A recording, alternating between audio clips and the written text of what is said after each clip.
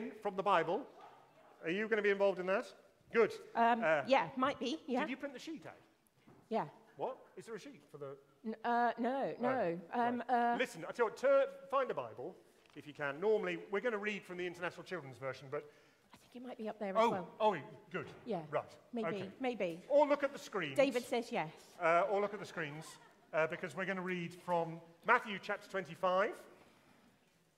Why don't I pray before we do that? Father, being prepared or being unprepared has consequences, as we're finding out this morning. Please speak to us as we read your words, because we want to be those who are ready for our Lord Jesus' return. Amen. Amen. So reading from Matthew 25 from verse 1. Jesus said, "At that time the kingdom of heaven will be like 10 girls who went to wait for the bridegroom. They took their lamps with them. 5 of the girls were foolish, and 5 were wise. The 5 foolish girls took their lamps, but they did not take more oil for the lamps to burn. The wise girls took their lamps and more oil in jars. The bridegroom was very late.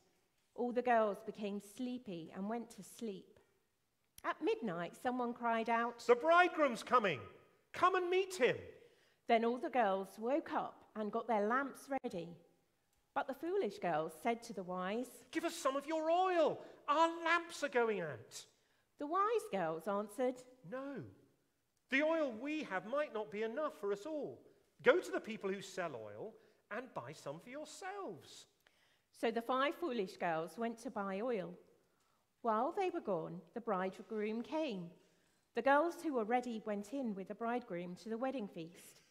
Then the door was closed and locked. Later, the others came back. They called, 'Sir, open the door to let us in.' But the bridegroom answered, 'I tell you the truth, I don't know you.' So always be ready. You don't know the day or the time the Son of Man will come." This is the word of the Lord. Thanks be to God. Thank you, Lynn, very much. So the question is, are you ready? And to test your readiness, I have a highly scientific activity.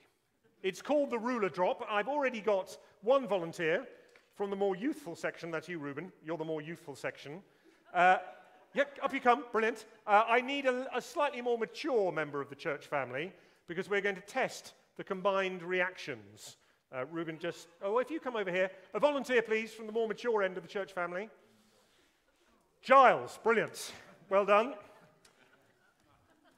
One thing David Griffin taught me was the brilliant ability to be voluntold. Right, you know how to do this? All you have to do is catch the ruler when I drop it. We're going to write your scores up on the thing. Lynn, would you be happy to do score writer, please? If you could just hold your fingers sort of like that. Perfect. Reuben, same on this side. You're catching this one. I need to make sure it's the right way up. Lovely. And all you have to do is grab the ruler, and I'll tell the scores. Okay? Right. Okay. It's more tricky than it looks. It's more tricky than it looks. So that was early on, and we're just getting our eye in. Okay?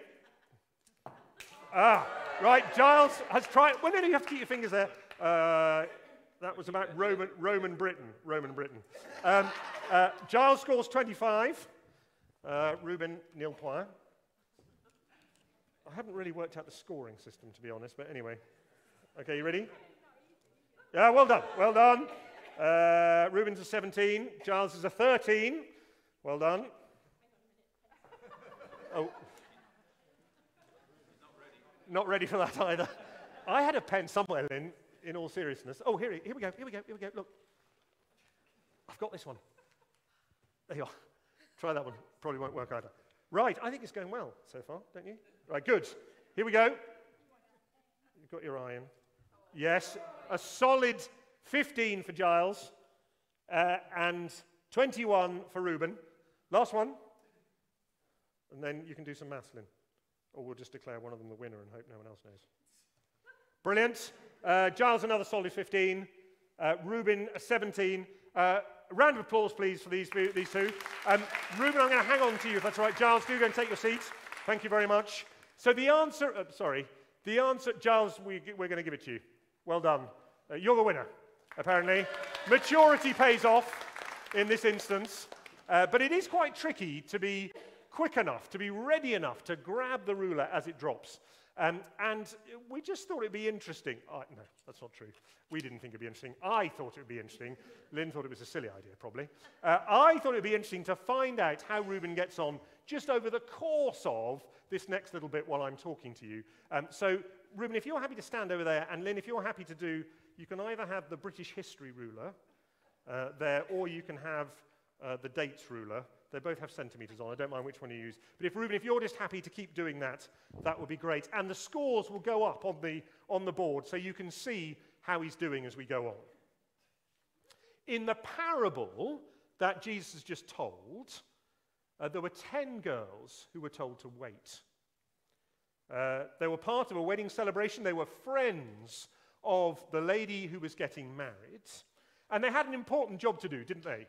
Their job was to act a bit like the runway lights as you come into land.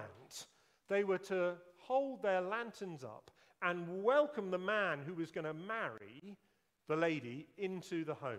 That was their job. But, as with all of the stories that Jesus told, there's a problem. There is a problem. And we're told in verse 5, the problem is the bridegroom, the man who's going to marry the woman who's getting married, was very late. We don't know why. We're not told the reason for that. But he was so late that the people who were waiting fell asleep. Then suddenly there's a shout. Here comes the bridegroom. This is the moment for the lamps, for the light, for the welcome. But not everyone is ready. Have a listen to how Jesus puts it. The foolish girls said to the wise, "Give us some of your oil. Our lamps are going out." The wise girls answered, "No, the oil we have might not be enough for us all." Not all the girls who were waiting in the same way. Some had brought extra fuel. Some thought that the man who was getting married could be late. And so they had enough to put into these little lamps. They might have looked a little bit like this. Don't think large torches. Think tiny little things with a reservoir for probably, I guess, olive oil and a wick that came out of the front. Easy to not have enough oil in that situation if you've got to wait any length of time. There isn't enough oil, so 5 of the girls who are waiting rush off to see if they can get some more. And when eventually they'd woken the shopkeeper up and she'd opened the shop and found the supply of oil and given them the oil and they'd paid for it and they'd rushed back to the party, it was too late. They weren't able to be let in. What is it that Jesus wants us to do as a result of this parable? Well, it's really obvious, actually. He tells us right at the end. Have a look at verse 13. Jesus says, "So always be ready. You don't know the day or the time that the Son of Man will come." He says, be ready for his return because you don't know when it will be. As you can tell, Lynn and I have spectacularly failed to be ready for this service. It wasn't really a surprise that there was going to be a service on Sunday morning. There is one every Sunday morning. But by not being ready, it's all been a little bit shambolic. Like this service, we know that one day Jesus will return. Not as a baby, but as a mighty, mighty king. And he will return to welcome his friends into eternity and to judge the living and the dead. Everyone will stand before him. Jesus has said that. He always does what he says, so we know it's going to happen. One day he will come back. Lynn and I knew that we needed to get an order of service sorted for this service. We needed to get the sheets to the office by Wednesday, but we didn't. We aren't ready, and so this has been a shambles. But here's the thing, we don't know when Jesus will return. He might come back today. Are you ready? It can be more difficult to wait for something if you have to wait a long time. How did Reuben get on with the ruler drop test? How was it? Yeah, he did really well, but he got a bit distracted at one point and completely missed it. Reuben, well done. Thank you very much for being a good sport. It is more difficult to grab the ruler when there's a long gap between you being told to wait for it and it dropping, because we just become a bit less ready, I suppose. In the parable Jesus told, some of the girls weren't ready for the bridegroom's return because they had a long wait. Well, Christians have been waiting for Jesus' return for 2,000 years. Are you ready for him to come back? Something else we learn from this is that people will be surprised when he comes back. In the story, the bridegroom is a little bit like Jesus. And do you remember that when the bridegroom came, everyone was asleep until there was a shout. A shout, get ready, here he comes. And some were ready, and some weren't. I know getting ready for things can be a bit of a pain. We thought about Tracy going to the beach. She needed some friends to carry all the things she needed just to get to the beach. There was so much stuff.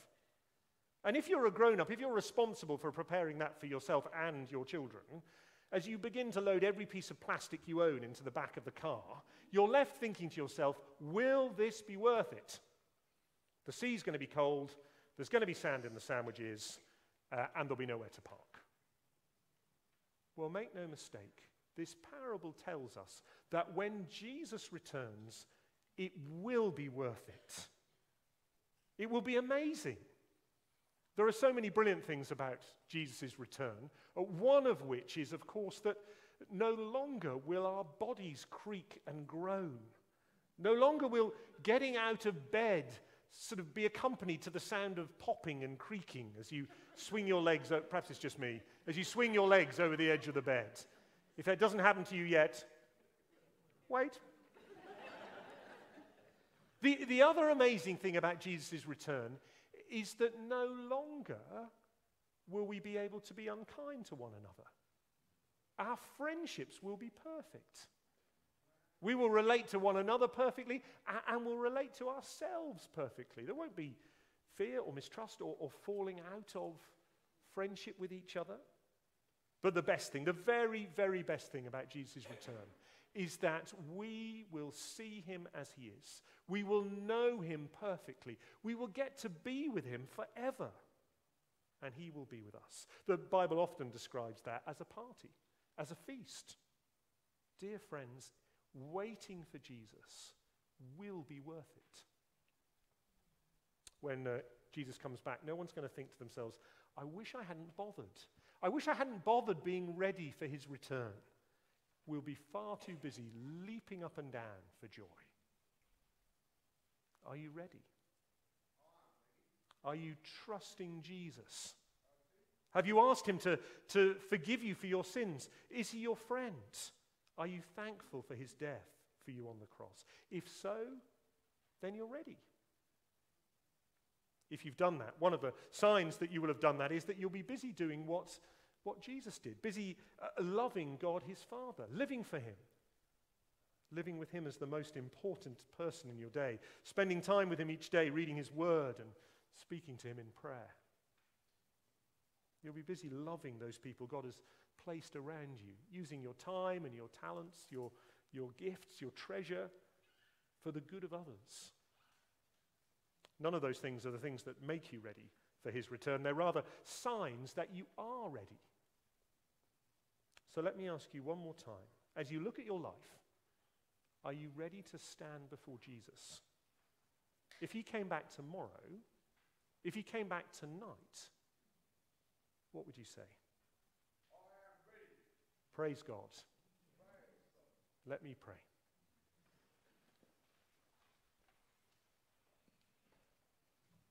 Lord Jesus, our world is in a mess, and we need you to come back and put right all the wrong things. Amen. Lord Jesus, we're sorry when by our words and the things that we've done, we have added to the unhappiness of the world. We shouldn't have. We're sorry. Please forgive us. Amen. Lord Jesus, thank you for your love. Thank you that we can know that love now, and one day we will experience that love in all its power. We long for that day. Amen. Lord Jesus, we're busy. Sorry that in our busyness we forget about you and your call for us to be ready for when you return. Please help us to be trusting you when you come back. Amen. Lord Jesus, you call people to love, who love you, to live like you and to live for you. We're sorry when we haven't done that. Please help us. Amen.